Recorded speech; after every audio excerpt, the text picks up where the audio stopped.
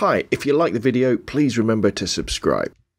Hi everybody, so if you're in the market for a new Android smartphone, you may well be considering whether it's worth going entry level with a phone like the Moto E 4G second generation, or whether it's worth spending the extra cash on a phone like the Moto X Play Edition. With the Moto E going for about £100 in the UK and about $100 in the US, and the Moto X Play going for £270 in the UK and will probably go for about $350 when it's released in the US, the question is, what do you get for your extra money and is it worth it? Let's start off with the obvious, screen size and resolution. The Moto E has a 4.5 inch screen with a 540 by 960 display versus the Moto X Play's 5.5 inch 1080 by 1920 display. As you can see, the X Play is considerably larger, especially in this rugged case, but maybe perhaps you like the smaller form factor. The colours and sharpness are okay on both phones, and sure, the videos look better on the X Play, but the Moto E does okay for such a budget offering. Next up is battery and battery life, where we start to see the difference start to make their mark. The E has a 2390 mAh battery, which serves the slower processor and simpler screen okay for most of the day, but the Moto X Play with its 3630 mAh battery is not only head and shoulders above the E, it's significantly better than most other smartphones out there. Motorola have designed the X Play to really see you right through the day, and trust me, this phone definitely does. Let's talk about cameras, front and back, and this is perhaps another unfair comparison, with the Moto E sporting a 5 megapixel main camera with no flash and a measly VGA camera that's 640 by 480 on the screen side.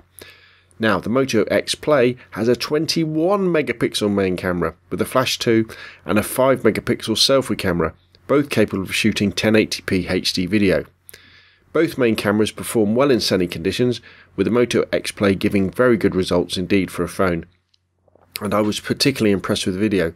But again, the Moto E takes perfectly acceptable snaps with its main camera in good light, but the selfie camera is pretty poor, I've got to say. Now, how about the processors? As you'd expect, the Moto E has a budget Snapdragon 410 versus the Moto X Play's Snapdragon 615, but it's horses for courses, and the Moto E has less pixels to push around, so it doesn't need as much horsepower, so it's still quite a snappy phone, and only starts to lag if you've got loads of apps open and maybe a few too many installed, which brings us on to nicely, memory. A crucial part of the makeup of any smartphone.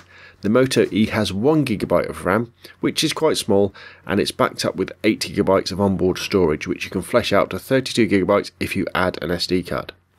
The Moto X Play packs 2GB of RAM, and my version has an additional 16GB of onboard storage with the ability to add up to 128GB via SD card.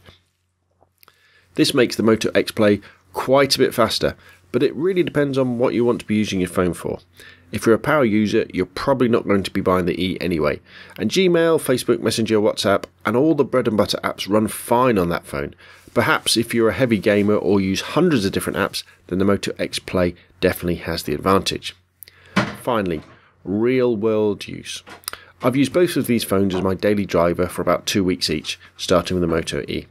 In fact, I bought the Moto X Play because I was so impressed with Motorola's almost pure edition of Android on the E, but I wanted a phone with a bigger screen, better camera and longer battery life.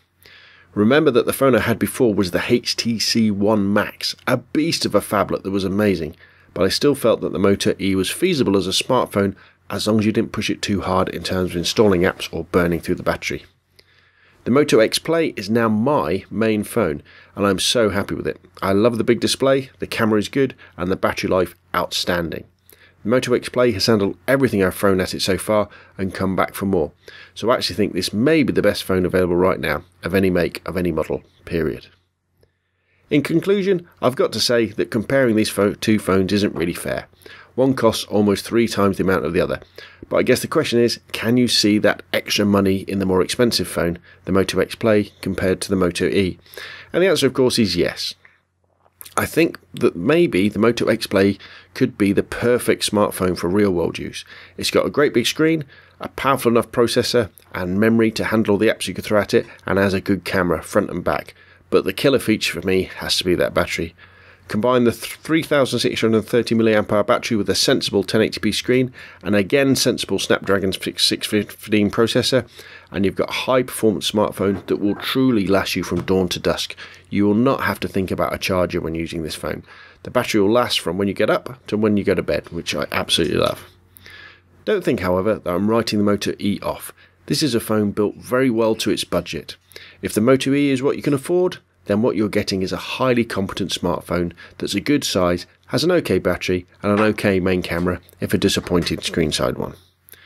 Both phones benefit from Motorola's refusal to clutter up Android with unnecessary add-ons and bloatware, which is highly commendable and means that you get almost a pure Google Android experience. So, which phone to get? If you've got the budget, go the Moto X Play. It may not be as hyped as the Pure Edition, but the Play will keep going long after the flagship phones have died because their batteries aren't big enough to handle their Quad HD displays and overcooked processors. If you're on a limited budget, go with the Moto E.